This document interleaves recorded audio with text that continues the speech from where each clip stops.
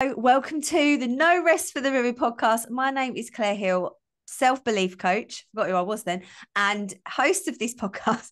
And I'm also the founder of the Vivid Business Club. Before I introduce the amazing person I've got on today, go and check that you have subscribed and followed the podcast. And I know that I'm saying this at the beginning of every single episode. And for those of you who are like, wore off, I've already done it. I did it the first time you said, fantastic. But maybe you're new around here and you've no idea who I am. Stick with me because it's all, well, I mean, with over 200 episodes deep, it's a pretty good podcast. But subscribe and follow, and then you can make sure that you always keep up to date with the new episodes. And they come out Monday and Thursday at 7 a.m. UK time. And it's on YouTube as well. And I'm going to now introduce my guest. I have to do that first because this is what people, just asking for what you want is the way forward. But I have the amazing Emily Armitage here today, who is a human design translator and business coach. And I'm so excited to chat to you today, Emily. Thank you so much for coming on. And I just want to say, before we get going, how impressed I was with how you pitched to me. So anyone that's listening that wants to be on, like, Emily is like the textbook. It was amazing how you pitched. Oh, that's really good feedback. Thank you very much. And thank you for having me on. It's an absolute pleasure to be here. And I know that you are a human design enthusiast, so I am so excited to totally geek out about it with you. I think we're probably going to go down a right rabbit hole, and I'm well up for it. I'm so here for it. I'm so excited. I geek out to this. I love it. I love it. I love it. And I'm still a novice, and it's just amazing. And when you said, like, can I come on? And I was looking at what you do, I was like, this is perfect. And if you're a Vivid Business Club member and you're listening, Emily's going to come in and do a guest expert session as well. So I am. It's so cool. It's so cool. So tell me, I guess you're from up north somewhere. Whereabouts are you from? So I'm in Sheffield, in South Yorkshire, just near the Peak District. So yes, I am a northern lass. You will be able to tell from my accent. Love it, love it. Where Gladiators is filmed in Sheffield Arena. Sheffield Arena. Yeah, it must be all that. My son is obsessed with Gladiators, like seriously obsessed with it. Like I've never seen this kind of obsession before. So that's why I'm just like, Sheffield. He knows where Sheffield is. If anyone was saying to it. And also I've been there a few times. It's the trams. You've got all your trams and stuff, haven't you? We have trams. They don't always go where you want them to go, but we have trams. Brilliant. One of my best friends went to uni in Sheffield, so I had a few wonderful nights out there. But that's 20 years ago now, so I don't. God, that's must make me feel really old. So what's the business love story? Where did it all begin? Yeah, so my current business, I am, like you say, human design translator, coach, strategist for women with businesses and big dreams, and I help them apply human design to their businesses to really build and create a business around who they really are, which helps you drop the shoulds, it helps you remove comparison, and it really helps you go after your vision in a way that is aligned with how you naturally work, and protects your energy and all sorts of good things like that. I've had a very meandering kind of career and business kind of life. So I've always been kind of trying to do something. I've always kind of had a side hustle. Like, I think when I was about 4 or 5, I wrote my mum and dad a price list for looking after my sister, and they've still got it pinned up in the kitchen. And it was like 10p, take Sarah to the toilet, 5p, do hoovering, things like that. So I've always kind of had that sort of inclination, and I've done all sorts over the years and sort of had ideas that haven't quite come to fruition. So I was gonna do like eyebrow threading, and I was gonna make macaroons and sell them online, and I was gonna do like, do you remember back in like the early noughties 2010s, there was like a big like Great British Sewing Bee and all that kind of thing. And so I had these ideas for like these Victorian craft knickers. So it was like knickers in a twist, and it was like a sweet wrapper, but you could craft your own pants. Oh my God. All sorts of things, just totally random things like this. Alongside that, I've had a career in marketing, communications, and change management. So that's kind of been a thread that's run through everything. I've worked in so many different industries. I've worked in estate agency. I've worked in cosmetics. I've worked in like tech. I've worked in higher education. I've worked in a lot of different areas. But that sort of thread of how people work, why they do what they do or don't do what they do, like the sort of psychology behind that has been a thread through it. And then I had coaching myself in like 2012. And as I was sat there and I was like a guinea pig for a coach who was practicing and qualifying. And I was like, this little voice in my head was like, oh my God, you should do this. Like this is what you need to do. And I shut it down and shut it down. It took me 8 years to start to do my qualification. 8 years of like squishing it, worrying what people would think, just like not preparing to go for it, listening to my inner critic, all that sort of stuff. And in the end, I was just like, do you know what, Emily? If nothing changes, nothing changes. And what have you got to lose by doing the qualification? So I did that and I set up my coaching practice in 2020. Before that, as I was qualifying, I set up a business selling like spreadsheet templates for like holidays and Christmas, like organization stuff. And my heart really wasn't in it, but I was kind of like, well, if I make a website for that, and if I do social media for that, then it'll be easier to transition into the coaching messaging.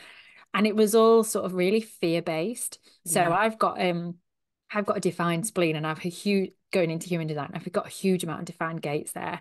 And with your spleen, it's like a really ancient part of who we are as humans. And it's where our instinct lives, our intuition lives, but it's also where fear lives as well. And when you've got a defined spleen with defined gates as well, it can be really easy to like slip into fear being in charge. So knowing that helped me really analyze what I do and poke it a little bit and be like, is this true or is this your fear talking? Like, what's going on here?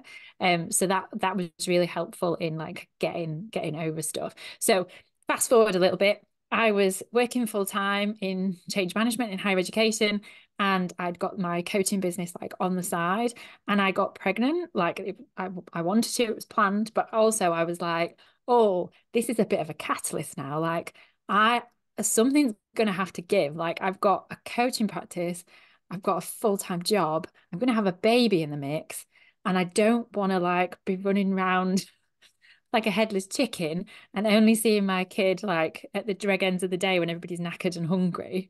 Yeah. Like what am I going to do? How am I going to do this? Something's got to give. And it was at that point that I really dove into my human design to pivot my business. Because at the time I was doing money coaching, and there was a lot of imposter syndrome there. I wasn't very clear on who I was for, what I was standing for. A lot of people were like, are you a financial advisor? I'm like, no, I'm not. So it was a real turning point in going, right, I've got to make this work. I don't want to be in that corporate job anymore.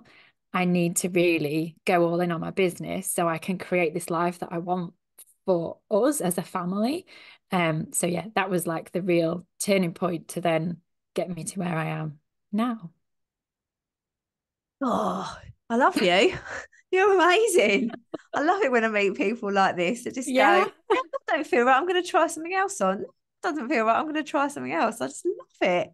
Do you know, in retrospect, it kind of feels like that. But at the time, there's a lot of feeling stuck. There's a lot of feeling frustrated. Yeah. There's a lot of do I, don't I, like dark nights of the soul, searching for the right answer and all that sort of stuff. But actually, leaning into that the human design, and there's some stuff I'm going to talk to you about today, like how you can really make decisions in a way that's a lot clearer and easier and more aligned with what you want than allowing that conditioning to get in the way and the fear and the shoulds. So yeah, leaning into that really helped. And then when you're like chatting through in retrospect, you're like, oh yeah, it feels like all this just sort of flippantly happened, but it really didn't. It's been a bit of a slog. I think that it's all transferable because Oh everything God, happens yeah. exactly as it should, and all of those steps led you To exactly here. here. So, Yeah. how did you come across human design? Where did that Oh, passion come completely by from? accident. So it was through a coaching client actually, and she kept talking about human design. Every session I had with her, she mentioned human design. I'm like, what the hell is she talking about? Like, I've never heard of this thing before. I'm gonna have to look into it. Now I know because of my human design. I'm a 5-1 like you. So that researcher, it's like we have to get to the bottom, we have to get the answers. If something sparks our interest, it's like, right, we go deep. Let's find out. And that was the case for me and human design. I was like, I'm interested. And then I downloaded a chart and it was just like, what the hell is this? There's all like shapes and numbers and lines and like, and for some, you'll either look at it and go, oh no, thank you. Or you look at it and go, what the hell is this? I need to know more about it. So that was it. Yeah, that was it. That was it in a nutshell. You're facing a full stop, but I didn't hear the full stop. So I was like a bit delayed in my reaction then. So you got the thing. Did you do like, is it just literally your own journey of studying it? Yeah, definitely. So for me, this has been quite a departure. So I'm somebody that's like, right, I'm interested in a thing. Let's do a certificate. Let's do a qualification. And the thing with human design, you can definitely take certificates and get qualifications in it. But I have found it so interesting and so applicable that to like deep dive and learn it myself and apply it myself. I'm kind of coming at this from like an experiential way rather than so and so signed me off, okay, you can talk about human design. I'm like, because of the sort of modality it is, and there's so many different ways of teaching it and so many different ways of receiving it. I'm kind of like, there's teachers of human design that I really rate. But I'm also like, am I going to be a disciple of that person and follow in their footsteps? Or am I going to find out about this thing for myself, look at how I can apply it myself, and then teach others and show others that way? Because actually that might be more applicable than just going for rote. Like I learned what the academic version is. Here you go, rather than I've learned what this means in real life, and this is how you can apply it, and this is how it helped me, and this is how it can help you instead. So you're a generator 5-1 profile. What's your authority? Sacral. Okay. Yeah. So I get that real gut response. Like for me, it's such a physical thing. Like I'll either do like a really like intake of breath, like oh excited, or I'll get like I call it collie wobbles, like you know when your insides feel all wibbly. You might not get that as a projector. Or I'll get like internal champagne, like it feels like bubbles. It's such a real physical thing. And you're a splenic authority. But that is a gut instinct one as well, isn't it? Yes. Yeah. So, well, sort of. So you're in your well, I'm the sacral. You're the splenic. So you'll get like that intuitive hit, and it's different for everybody. I've had people describe it to me as like a download or an inexplainable little voice that's just telling them what direction to go in, or like just a knowing or a feeling. Like it really turns up in so many different ways for everybody. So it's really about tapping into what it looks like for you and then building on that so you can then trust it. Yeah, mine is just I know. I do get like those. So my sun gate, I think it's that the number one bit, the first gate thing, is number 11. So I'm like ideas superpower, but I didn't realize that was the case. Even though when I know that my ideas, it's like I will just be like, right, tell me something, and it's like I give myself permission. This sounds well woo-woo, but this is what actually happens. Go for it. I give myself permission to say, right, I'll have those ideas now. And so somebody, if it's my client or somebody in the membership or somebody I just, one of my friends, it's like I open up my brain and the ideas come in like a waterfall and they will stream out of me. Like literally, I'll go, you could do this, you could do this, you could do this, you could do this. And then I'm like, okay. And what I didn't realize is not everybody is ready for ideas. And also that not all the ideas I have are mine. Because for a while I thought they were all mine, but they're not. So I would like get all of these ideas and people would be like, whoa, you've just literally blown my mind. And so I now have to go like, I can do, it's not like I'd say, well, I'm going to have an ideas download, but it is like that. I said, do you want me to do that? And sometimes people go, no, I'm not. I'm like, okay. But in the membership, they come onto the group sessions and they'll say, Claire, I just want some ideas. And they just come just for my head. That's amazing. Blah, blah, blah, blah. But I didn't realize that was one of the superpowers until I looked more closely at my human design chart and then was like, 11, that's ideas. Oh my God, that is mine. And then leaning into it a bit more and going, oh, okay, well, that is my superpower. And but I definitely just, with that, you know, splenic thing, I just know.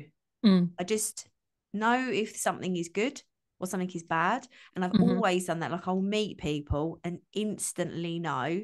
It's like an instinct thing. Who they are. Yeah, instantly. To the point where, and again, this is going to be woo-woo, but it was much stronger when I was younger, but it might be just because I don't lean into it so much. But I would see people and see a colour ranging from white to black. So it'd be white to yellow to deeper yellow, brown, and into black. And if they were somebody that wasn't that great, they would be like a muddier colour. And if they were really amazing, they'd be like a white. And there's literally my son and my husband are white. And then I've got my sister's like a pale yellow. One of my sisters. My other sister's is pale yellow. She'll listen to this and be like, why am I not a paler yellow? But yeah, and then when I went traveling, I had this experience where my friend that I was with was like, just, you know, as you do, you're traveling, you start snogging someone in a, you know, full moon party. And I just saw him and he was like the darkest, muddiest, blackest brown. As I looked at him, it was just weird. It was just like a color I associated with him. And I was like, you've got to stay away from him. And he ended up being really nasty. So I was like, that for me, instincts. Yeah. And it's fascinating that it shows up for so many people in so many different ways. Yeah. Like for you, it's a very visual thing. But it's still that intuition, it's still that instinct. And I think what you were saying as well just then about being able to have these ideas and give them to people, like you're a projector as well. So like you have that overseeing kind of vision and you're a real like natural guide and you can see the potential in people before they can even see it in themselves, right? And so combining that with those amazing ideas, which is obviously a gift that you've got from that gate 11, it's like such a superpower combined, like to help other people and to help them move forward by you living out your design. Yeah, good. I'm a coach, really. Now. Yeah, get a lot of projectors as coaches. Yeah. So all of this amazing stuff, like I could just talk, like, you know, we want to give some value in this episode because, well, I think with human design, you can talk about it for a whole day. Oh God, or more. You could just go on and on and on and get into the depths of everything. But your passion is supporting people to apply it to their business so that they're not burning themselves out and they're basically being the best version of themselves within those business. What are the like really super simple things if they're novices and they're like, there are other human design podcast episodes in this podcast episode, and human design, you can just literally go and get your chart. That's it. Get your chart. But from that, what is the best bits to pick out to apply to your business? Yeah, sure. So if you are human design curious or you're a beginner, the best parts to pick out are your authority and your strategy. So your authority is like we've been talking about now. So mine's the sacral, yours is the spleen. And that's a real key part to lean into to help you make decisions better. And it was such a transformation really when I started listening to mine. You save so much time because you're not like getting bogged down in the what ifs or second guessing yourself or making a decision and then going, oh, is that the right thing? And then going back over it again. You're not comparing yourself to other people because you're like, well, what am I doing? What direction am I going in? What does my sacral say? Oh, that one. Right. Okay. Let's go that direction. So you remove all of that like background noise and distraction because you're able to focus in on what you want and how you want to do things and how you feel good about doing things. Because ultimately that's what it's for. Like human design is such a brilliant self-discovery, self-reflection tool to help you really zero in on how you want to do things. And I think a lot of us as women with businesses, we don't want to do things in the same generic pale male stale way that we've seen things done before. Like we want to do it differently. We want to do it for different reasons as well. And I think combining that with your human design gives you a real it's a real enabler to do things your way without those distractions, without those shoulds. And yeah, leaning into your authority, especially around decision making, is just so, so fascinating. And yeah, saves so much time, which we all want to do, right? Because we've only got so many hours in the day. And then your strategy as well. So your strategy is how you make things happen. So yourself as a projector, that's about waiting for invitation. And you just touched on it just a little bit ago about it's not always welcome. Hell yeah, it's not always welcome. Like, and especially as the 5-1, because the 5 is in like the projection field as well. So you can find a lot of people put their perceptions on you, put their projections of who you are on you. And you have to be really clear about who you are and stand in your own sort of power and put boundaries in place around that. I've discovered that the hard way. But yeah, so so you've got like triple projector kind of ness because you've really got to wait for that invitation. And that can feel quite passive, right? At first, you can be like, what is this? I'm a generator, so my strategy is to respond. Again, that feels super passive. I'm like, what do you mean? I've got to sit in my house and wait for stuff to respond to. It's not that at all. It's about, so for you, a projector, it's about owning your value, turning up, showing what you're good at and what you can do for people, and then letting them make their own choices using their strategy as to whether they want to invite you into their worlds. For me as a generator, it's about doing what lights me up in the moment, in the now. That could be my work, that could be going for a walk, it could be watching a film. It's like, it's doing what feels good in the moment, and stuff will come into your world anyway for you to respond to. And then you tune into that authority to make the decision. Is this a thing for me? Yes or no? So like, I know your podcast, I've listened to it. I ask myself, do I want to be on it? That's a response to you putting your value out into the world as a projector. So I then send you a pitch in response, and that's your invitation for me to come into your world, kind of thing. Does that make sense? So that's kind of how it like works out in real life. Obviously, you've got manifestors, reflectors, and manifesting generators as well. So manifesting generators, they're here to initiate and then inform. They're like a combo of the generator and the manifestor. So it's about and they, a lot of them are here to do respond as well. So yeah, initiate, inform, and respond.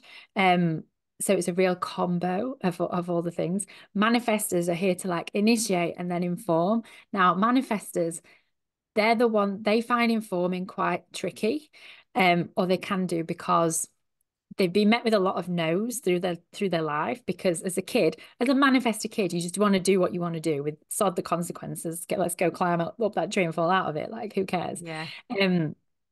But you're met with a lot of no's. So when it comes to business and initiating things and putting stuff out there, you can feel like, oh, what's the response going to be? Like, I need to tell people about this thing, but do I want to? Because it doesn't feel safe. And so for them, it's a real challenge to sort of get rid of any expectation around that informing piece and just putting it out there and letting the responses come in regardless. So I work a lot with manifestors around that. And then reflectors are an interesting one. And I know you've got a story about that. So this might be a nice segue into that, that portion. Reflectors, it's that lunar cycle thing. But obviously, who's got the time to wait 28 days for anything to happen? So for them, obviously, the longer time you can wait, the better, because you'll get a sense of what you need to do next from like patterns or nudges. Sometimes I like to describe projectors as like, life is like an ocean and you've got currents running through the ocean. And as a reflector, you're in one current and then another current will take you another way and then another. And it's sort of like allowing yourself to be carried, which again can feel quite passive, but it's like the currents are there. You will get to where you need to be. It's just about trusting the process and trusting those currents, and seeing what patterns and nudges you're getting along the way. And it's also environment and the community they surround themselves with is so important for reflectors. So important. So it's about curating those spaces for themselves, and making sure they're in a real good space around real good people. They've got a real tight-knit circle of people they trust who they can voice things out to, that kind of thing. Yes, my client is a reflector, and she'll listen to this. She'll love the fact that we're telling this story, and her authority is environmental or mental. I think there's 2 words for it.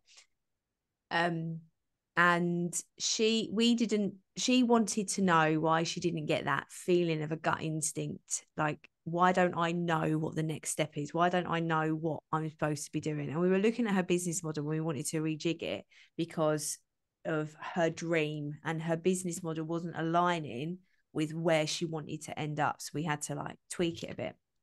But she just still was umming and ahhing. And I said, let's just look at your human design. Because she knew she was a reflector, but then learning about her authority, we realized that it's about, and again, I am not an expert at all, but it was basically where she had to take in all of this information to then make a decision. So before, I was questioning her to get that instinctual response. And then when I learned that actually it wasn't going to work like that, I literally now repeat back to her a lot of the stuff that she's saying. And then she gets so, though I do that with some of my other clients, it's much more intentional when I do it now. So I repeat back certain things and pretend, and also create metaphors from what she's saying. So she can, it helps her to sort of like, okay, I understand that, I understand this, and put it in different ways. And then she comes up with her decision. And her decision-making process is shortened because of that. But also now as well, we're recognizing that for her, she has to do less in order to do more. Yeah. And there'll be moments where she'll send me a voice note panicking about something. I don't even know, like it ranges. She's like, oh, I need to do this. I need to do this. And I can hear that energy change in her voice. This is why voice notes are just so powerful, aren't they, when you're coaching someone? So I can hear the tone and I just say, stop. We need to regulate. Have you done your, what in my world, we call it like the warrior energy. Have you done something for your warrior energy today? Have you moved? Have you journaled? Have you done all that stuff? Because remember, we need to create space. Remember we've got to do more, to do less, to do more. And then I just repeat back to her whatever she's saying. And then she's literally now walks around like she's some Zen Mother Earth. Like, that's amazing. Like it's like she floats. I don't know, maybe it's just because of my visualization. I'm really lucky that I get to meet her in person because she doesn't live too far away from me. But she comes in and there's just this calmness, this calm aura around her. And it's like she bloody knows who she is now. She knows who she is at the core of what she's doing. She has purpose, intention, a plan, a strategy behind all of that. And though we would have got there because that's what my programs are all about. But it's like she goes, this is how I make my decision. And that's why I feel human design is so powerful. Yeah. Because it shows in a mathematical, well, it looks mathematical way. I suppose it is a little bit mathematical, scientific way that you are completely different and it's visual and it can be explained. And for people that know they feel different, but not sure how or not sure who they really are, is such a great place to start to really navigate, exploring and creating, like attaching that anchor to who you are. Because when you know who you are, who you're here to be, what you're here to do, and then using elements of human design to amplify those best bits, life just feels so much easier, doesn't it? 100%. And business as well. Oh God, yeah. And I'm so pleased that you have been that support for her in that way, like to be able to tap into that and recognize, oh, actually, if we shift things in this way and responding to her in a different way to how you would like a generator or a manifester. Because like when I coach people, like the words I use will depend on what their energy type is and what their authority is, because you'll get a different response. And when you are talking to that piece of them that's so true to who they are, you get different compasses is then put in place. Like, which direction are we going to go in? That's a different version to if you were talking to them in a different way that wasn't aligned. Absolutely, so then you get the right actions coming out. So then they're actually taking things that doing things that do move the needle in a way that aligns with them. And when you apply it to things like your business strategy, your offer structures, all that sort of stuff, because all the energy types have a different kind of battery, if you like, as well. So like I'm a generator, so I'm kind of like a Duracell bunny. Like we just can just go and go and go when we're in the zone. Bad for burnout, but we can just keep going and going and going. As a projector, you'll need that, you'll have real ebbs and flows, and you'll need to create space in your business structure and create like offers that work for you where you're not on all the time. Because you just can't sustain it. It's just not possible. So when you know stuff like that, it gives you a real guide to how to structure your business, how to structure your day, what kind of offers feel good. Obviously, there's loads of other stuff we can get into in the chart, but it's really knowing the basics, but then using the intricacies of the chart to like tweak things around strategy and structure and all that good stuff. Yeah. And I think going back to that 5-1 part of my profile, I knew, and this, you know, I freaking love coaching. I love working with people. It's the best thing ever. But I knew there was something, it felt like I didn't have the right key to the right door for her. And it was winding me up. And I needed to find out what was it that I was missing. Because my level of service to people, they come and work with me. She's on my highest program. So that is a big amount of money. It's a big transformation she wants and she deserves. She's worthy of that big transformation. It's my job to help her get there. And she's a dream client. She does what she like, you suggest something, she does the work. Yeah. You know, we've all been there and this is what's so brilliant when you charge this extra money, because you get clients to do the work. It's just wonderful. So she's investing in herself, she's doing the work, she's putting the time in, and something wasn't clicking. And it was the fact that I'm getting to the bottom of this. And I never want anybody to feel inadequate because something that's not working. You know, I know there are some coaches in the world, and I'm not saying, I don't actually know any coaches like this, who will be like, oh, you don't fit you haven't, like, that's the formula that you should use. That's a you problem. That's a you problem, because it's this has worked for me and it's worked for other people, so therefore it has to work for you. And it's all individualized, that support that I'm so grateful for human design, for me to go, right, okay. And it's like having multiple keys to multiple doors, and it's listening at the door of like which one's best for them, and getting them to then learn what door is best for them. They open it up, bish bash bosh. But I love it. I'm so proud. I keep talking about this client today because she's done something so brave, and I'm just so frigging proud of her. Like, oh, that's so good. I love that feeling, when you can see somebody doing the stretchy stuff and they're doing it, and it's so good. So what I would love to explore if this is all right, for service-based business owners, I know we do have a lot, and even product-based business owners as well. We have people that are, and business, whatever, any business owner.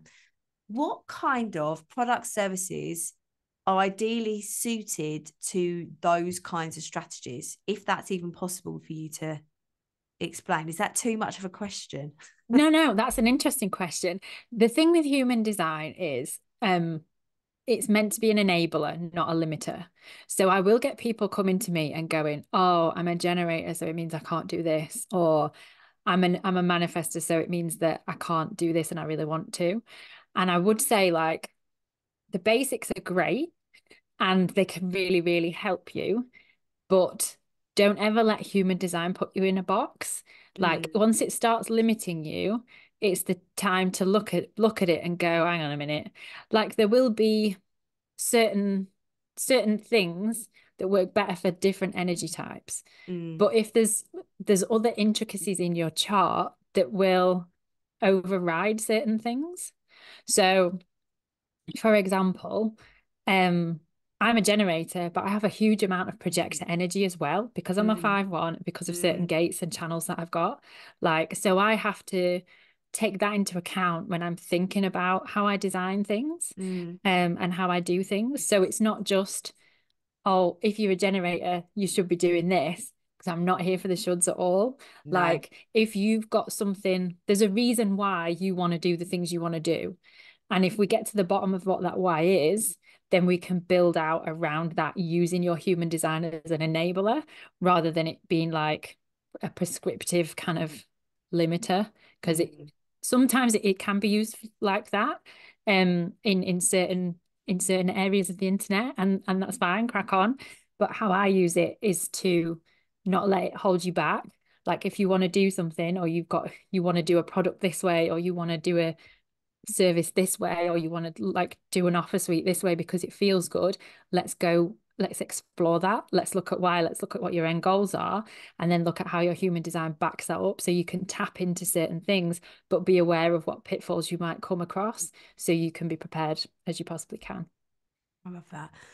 This whole thing about waiting to be invited for me, I buck against it sometimes, and because my gut instinct will tell me that I should reach out to somebody. So if I'm doing a launch or something, I always write a wish list, because by the time I've got to the point where the cart opens or the program's going to go, or I've got a space, I already know in my head who I want to work with, because I keep a list of like dream clients that I come across. And it's part of it, I suppose, is visualization, but manifestation, but just going, those are the people I'm going to talk to, because I think that they are some of the most awesome people in the whole entire world, and I want to help them become even better. So if that comes up, and this happened last year, all 3 of the people on my Project Warrior Boss group program, all 3 of them I had on my wish list, and all 3 of them I invited. But one of them I did I'm doing some market research. This is not manipulation, by the way. I actually do market research. But before a launch, I do a lot of market research, as you're supposed to. And can I speak to you about that? Like, I'd love to ask you some questions. And more often than not, what happens is they talk about their challenges. And I'm like, look, I've got this group program. You'd be perfect for it. So that was one of them that I'd had her on my wish list. And another one, I wrote all of the copy about her, like I'd written, and I did a marketing call with her as well, but I'd literally written like letters to her. She doesn't know, if she listens to this, she doesn't know that I did that, but I based it all about her. And then something really strange happened when we did an in-person event, and I got everybody to write on a postcard and what they wish they could hear in that moment. And then I collected them all up. And then the end of the last day, I gave them all back out at random. And for a lot of people, there was tears. It was really magic. I didn't know if it was going to work. And someone was like, oh my God, that is exactly what I needed to hear. Well, this one had hers back, and on it said, you are ready to make an investment to change your life. And then she was like, can I do Project Warrior Boss? And I was like, yeah, because you want my wish list, go for it. And then the other one I sent a voice note to, and I was like, I've got you on my wish list. You can tell me to bugger off if you want, but I think you'd be perfect for this. And it's like I curate these programs to just bring in these amazing people, and the way they fit, and maybe it is my projector thing, I don't know, but the way they fit always just feels perfect, even though perfection doesn't exist. So though I'm not supposed to, like, I've got to wait to be invited. Let's talk about that a little bit. So those people, are they already in your orbit? Yeah, they are. So there's already been some kind of invitation, like, and again, don't, like, if you are a projector and you want to initiate something, don't let it hold you back going, oh, I'm a projector, I've got to wait to be invited. Do it. It might not feel amazing, but it doesn't mean you can't do it. But if somebody's already in your orbit, in your world, there's already been an invitation process happened somewhere in the distant past or whatever. So it's kind of like, you can do whatever you want because they're in your world.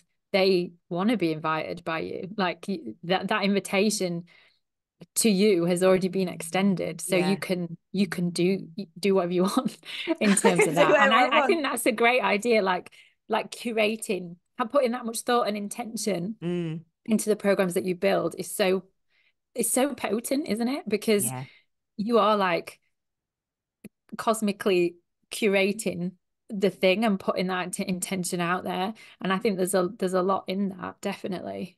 Yeah, I'm working on a new massive thing, and I'm designing it around, like, there's 2 people that I want to do it, but I know it's perfect for them. But it's not like, when you think about people like that, you think, oh, I'm not gonna I'm not just gonna fill it up with them 2 people. It's for more people than that. But it makes me feel so happy that I know what will make their life I'm not obviously, you know, a genie. I feel like a bit of a cock saying that, but when when I meet them and I know these people and they're in my world and I can see, I can sense, I'm like, I know what's going to be really amazing for you. And it's just, I just love it. I love doing the wish list. So if anyone ever gets that message, you know, you've been on I literally write lists of You're programs on the wish list. and I've gone like, right, I want that person on that. That's good for that person. I just love it. It's just so good. So messy. Oh my God, I could just honestly, Emily, I'm loving this conversation so much. I just looked at the time. Oh yeah. Oh, I've just seen the time as well. Okay. Love it. So I love what I'm really focusing on with this podcast is sharing more of the messy middle stories, because I think we all find ourselves in those moments where we're like, what the frig am we doing? Like, what am I here doing? The doubt is loud. I'm fearful. I feel like an imposter. I don't know whether this is actually the right thing for me to do. Potentially it's a bit of a dip in sales, etc. And what I really want to showcase is people that have felt messy and hung on, held their nerve, trusted the process, got to the other side, and then found the magic, that magic that they hoped would be there. Have you got any? I know you've got something to share. Thank God. I just say, like, thank God I put these on the questions on the yeah. No, messy middle. It's all the messy middle, isn't it? I think my inner critic is loud, and it has been very loud, and I've had to do a lot of mindset work, a huge amount of mindset work around all sorts, around like fear of failure, of being visible, of being acceptable, of being like money stories that I'd got. So yeah, a lot of mindset work has had to happen. And I think over the course of trying all these side hustles and doing all these things, like I did social media marketing on the side, and I've done all sorts of different things like that, as well as then like coaching on the side. And I started off as like a general life coach, which kind of worked for a bit and then didn't. And then I flipped to money coaching because I'd done so much work myself on my money stories. So I was like, oh, I can, you know, I've come through a lot of that. I can definitely help people. But there was a lot of imposter syndrome there and stuff. And it wasn't until finding human design and finding the support that I needed, like the right support, and getting through a certain amount of this inner critic crap, that things really started to come through. And I think it's having the persistence and having the sort of self-belief that even if you're feeling shaky and wobbly, you can you're you're not at the pinnacle of where you can be. Like you've not really shown yourself what you can do. And so therefore the evidence you've got that your inner critic is feeding back to you isn't all it will be. Does that make sense? Absolutely. So for me, like trying to deal with that inner critic was having the support I needed to do the stretchy stuff I needed to do to get new evidence so I could shut it up by going, well, you're not right because of this. And like that inner critic combined with the, you know, your spleen and however your splenic stuff is showing up, it's there to keep us safe. Like that's our brain seeks safety, right? It seeks the easiest route and it seeks safety. So it's kind of knowing that you've got dreams and visions that are bigger than that need for safety and going for them. Like it's not always easy, but it is totally worth it, because if you want to craft a life that you want and build a business in a way that you want, you have to get through the crap. And like knowing that everybody's going through that and has gone through that and will go through iterations of that, because new level, new devil, right? Like it kind of what's worrying you at one point is that gets easier, but then new things come in the mix and you're like, oh my God, new stuff.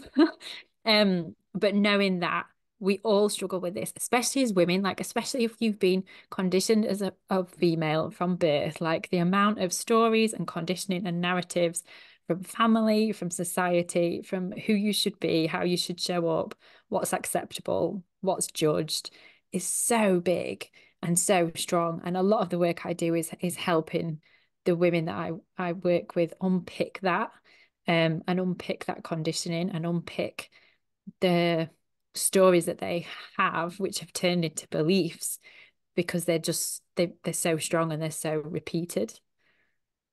Yeah. Oh, very true. All of that. You Mm. know, I love well, it's my thing, self-belief and imposter syndrome, inner critic and all of that jazz. Have you got a name for your inner critic? No. No, I can't name my inner critic. I know the voice is very reminiscent of my mom's voice. Um, but I don't name it. I'm just like, I know that's the inner critic showing up, and I know when it does that, but I've not named it. Oh, that's what I teach everyone to do, because then when you've got that, if you've got the name for it, you can say shut up. And Yeah. also, usually they just need a cuddle. Mm, No, they just need to know that you're safe, and like you're safe to grow exactly. big, because they can get really loud and obstructive. I mine was named Clara, and I've changed the name of mine to Rose because um or yeah, Rose, because I've changed so much with how I'm Mm. working with my doubt, that version of my doubt is so much calmer, and Oh, like interesting. now it doesn't get in my way. She's Hmm. just there. She's She's just a just part of you, and she's just great. there. And then I have my future self, who's my Hmm. best mate. And it sounds, for people who are not self-employed, they're just like, what, you are literally a split personality. No, of course not. It is just a way to focus on, if I'm focusing on who I'm supposed to be, that I'm not supposed to be becoming, who I know I'm going to become, if Hmm. I focus on that, decisions are so much easier to make. I'm not in Yeah. the present. um, but also, if I disassociate from Rose when she's saying to me, well, she doesn't think this is it. Like I feel I've really turned a corner with my doubt and Mm. my imposter syndrome. Like it's not loud anymore. It used to be so loud, it used to be crippling. And now I'm just like, yeah, you're there. What have you got to say? And I Yeah. sometimes miss the loudness, because it used to inform my next steps in a positive way. So if Mm. she was saying to me, oh, you're not good at that, I'd be like, okay, what am I not good at? Why am I not good at that? What do I need to do? Can I, do something to heighten that up? Like, if is there is I did it with my membership. I was just looking at it thinking, I don't think this membership is good enough, even though it's Hmm. amazing, but what is not good enough about it? And there were certain things I was like, okay, let's put a plan into motion. Thank you very much for your input, Clara. Like, you wanker, you made me feel shit. But now I'm going to put into motion what you've informed me, and now it got even better. So there's all these, like, I use the doubts like a to level up. Like a catalyst to do the Yeah, stuff. Yeah. Yeah, yeah. I like that. I love it. I'll have to think of a name for mine. Yeah, lots of people in the business club, the loads of them call them Doris. Like, Oh, really? loads of members have Doris. It's so weird. They just all Wow. say to me, like, they normally tell me, and they're like, yeah, it's Mm. Doris. I'm like, how many Another Dorises have one? we got? Another one. It's brilliant. But yeah, they find it really empowering, because they know it's not them. They Yeah. know Yeah, yeah. it's separate to you. It's amazing. Emily, this has been lush, and I know I've thoroughly enjoyed it. you're not We leaving could my go life. on for so Yeah, long. we could. I just think it's such a powerful episode, and I think that it's if you want to learn more, obviously go to Emily. Where can people find you, Emily? Oh yeah, so I hang out on Instagram mainly, and I am at Emily Armitage _ and yeah, just that's the main place that I hang out. I've obviously got a website which is emilyarmitage.co.uk, and I've got a fab freebie if you're interested in more, which is your ultimate business freedom formula, and it's how to apply your human design to get more time, finance, and headspace freedom. Oh, that sounds So good. people can download that. And I think one thing that people struggle with is they find out the human design and then they're like, I've forgotten it. Like, how do I remember this stuff? So I've created a template that you can fill it in with your information based on what's in the freebie, and then you can put that wherever you see most. So whether that's your laptop, your desktop, your phone, and it's just there for you. So it's a useful thing as well. It's not just a freebie that you're gonna forget about. Brilliant. And how can people give you money? What do you offer for Oh, money? I work with people one-to-one. I've got a 4-month program, Design Your Success, and we it's bespoke. So we go into your human design specifically, and then look at the whole of your business, really. Strategy, structure, your money, money mindset stuff, visibility, CEO shit, like all the juggling that we have to do, all that kind of stuff. And I've got some standalone offers as well. So if you just wanted to focus on strategy or structure, there's a 3-hour one-to-one for that. And if you're just interested in knowing more about your human design, I've got and applying it to like a current business challenge, I've got a session for that too. So it's not like total long-term stuff. There's some short-term stuff there as well. Cool. I'm encouraging all the guests to come on and actually properly sell what they've got on offer. I'm encouraging people to, because people will be listening to this and they'll think that you are amazing and want to give you their money. So yes. How do they do that? Love that. And the last question, Emily, what do you know now that you wish you'd known 10 years ago? Oh my God, I know you prepped me for this question, but like there is so much stuff. And I think I would say you know more than you think you do. And that what you know can help other people. Like allow yourself to be the expert in what you know. And you're only one decision away from changing your life. Like that thought has given me so much comfort in a lot of tricky times. Like you're one decision away from your life being a completely different direction. Like how freeing is that? Go do it. Freeing. So freeing. Thank you so much, Emily. Oh, how juicy with this. I love it. I love it. So good. It's been my pleasure. I've thoroughly enjoyed myself. You're very welcome. I've loved it. Okay, right. Fake goodbye now. And then thank you, Emily. See you later. Thanks so much. Bye. Bye.